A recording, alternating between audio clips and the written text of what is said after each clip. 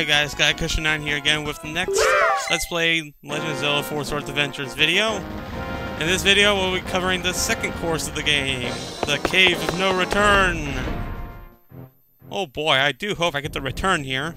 Now, as you notice, this place is very dark. But look at that, we got a lamp. If it's chilly, we can burn stuff with it. The lamp functions as basically a crude fire rod. Basically, you can set stuff on fire still, but it basically also, its main use is to serve as light. And, something that I just noticed is that in this game, you can actually break pots with your sword. Which I guess was explained in Minish Cap, because you'll learn that as an ability. And I think you'll see a few of those abilities in this game too, like a lunge attack or so. But we got a Shadow Link, so position Red Link there, and Green Link go forward. And he's dead already. Alright, look at that. Yeah, as usual, 100 gems. And lighting these lights will give you a few Force Gems too, so... And that one's even better because it gives you, I guess, 250. I'm not kidding. Whatever. But yeah, this is pretty much one of the few games that you can actually break pots without a power bracelet. Because since this game focuses more on like your sword play and all that, and less on the offensive items like the lamp and the boomerang, I suppose you know they had to. But yeah, getting back, and Minish Cap does kind of explain like one or two things. Like I do remember like a master teaches you the ability to break pots.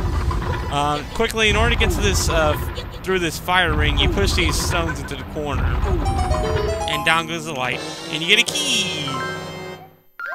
So obviously there's a keyhole. But yeah, I'm not sure. I can't remember offhand how many abilities, like what the abilities were in Minish Cap that you learned. But I don't know, like a few things you don't see elsewhere is like the downward thrust thing back in the second video, the video before this. There's also a lunge strike that you can do too.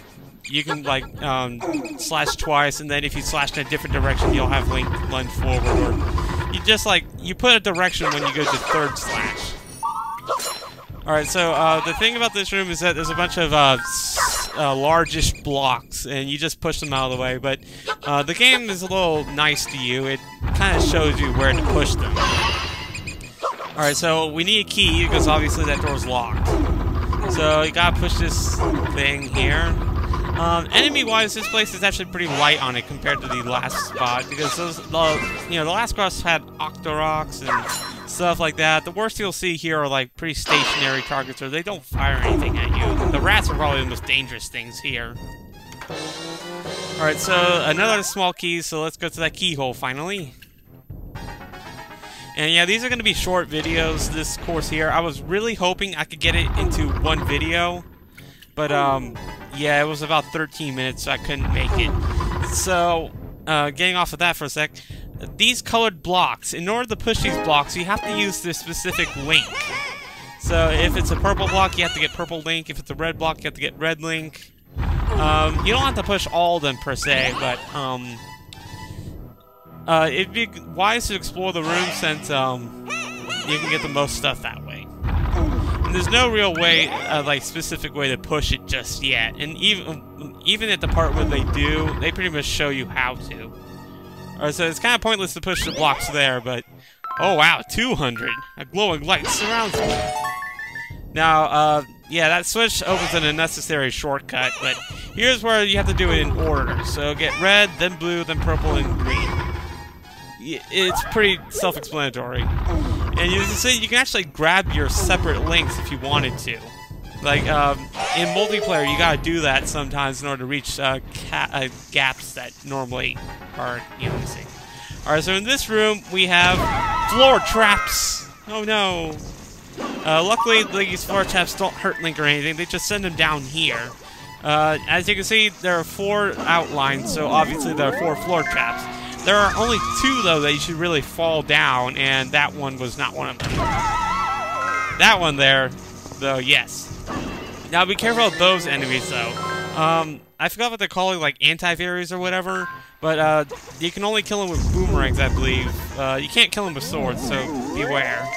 So yeah, as I saw, I got a heart container, so now I'm up to 5 hearts. And yes, that confirms that the heart containers do reset whenever you start a new course. So, oh well. And how many hearts will we have at the end, huh? Okay, so you got a bunch of these plant things. I don't know how I got hurt there, but yeah, there's the other trap that you need to fall down under. But all it gives is 100, so not much of a use. Oh, look, a heart. Yay. Alright, so there's no need to fall down that last trap, but once you trigger the traps, they stay open, so you know where they are. And I like these torches here for no reason. There's really no reason to, actually. It just makes things a little clearer, I suppose. Now, this room sucks. This room sucks a lot. You'll see why in a sec. There's a lot of pots, and there's a keyhole up in the north in that previous room, so we gotta find a key. And the key is hidden in one of these pots. The problem is these lantern things fire fireballs at you, and they can get annoying. As you can see, I'll spend like probably 20 so seconds trying to get this key because the damn things keep hurting me. And like, yes, I finally escaped. But there's actually one other thing that you need to get, and I'll skip ahead to it here. Alright, so I'm exploring the south middle part, you'll find a forest fairy, and then in the north middle part, you'll find a switch. That reveals this chest.